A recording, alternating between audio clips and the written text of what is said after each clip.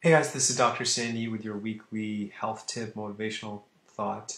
And what I was going to say is that probably the most important video I'll ever make, and I plan to make more, and maybe I'll keep saying that again and again, but I feel like this is a very, very powerful one. And what I wanted to say is that I believe you were put here for a reason. And why so much I love the chiropractic philosophy is that the chiropractic philosophy is always saying that when you see someone, your goal should be maximizing full expression of that person.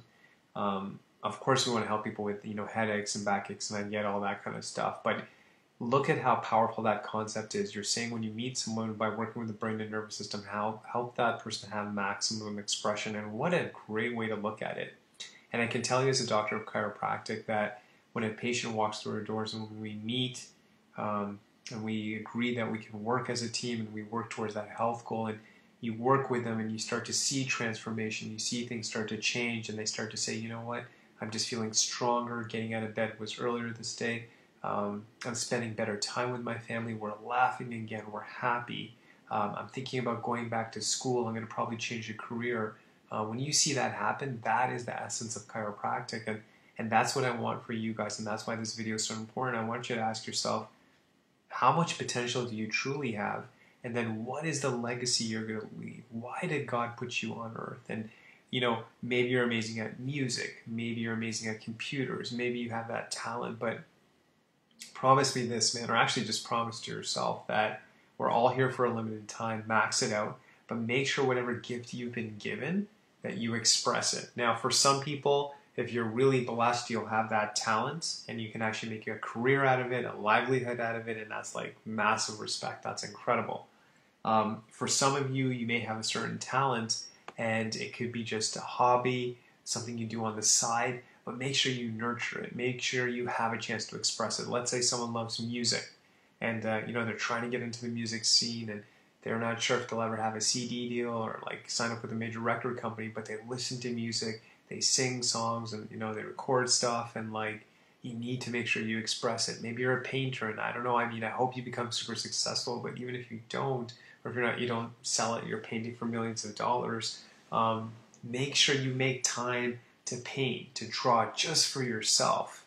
Because I think when you actually express that gift that God's given inside you, there's a happiness you'll have that no one can take away, and you can't even put a price on it.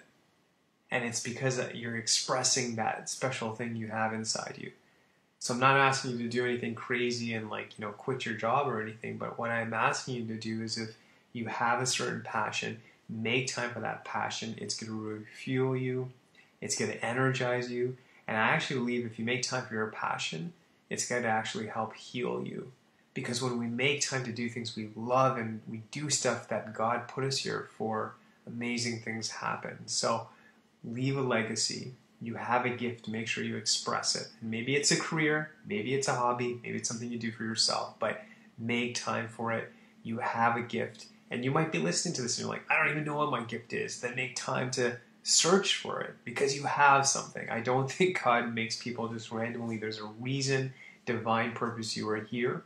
Find out what it is and start to express it. Get that energy back. Get that vitality back. And things are going to be better. And who knows, maybe your whole life will go in a great, fabulous direction.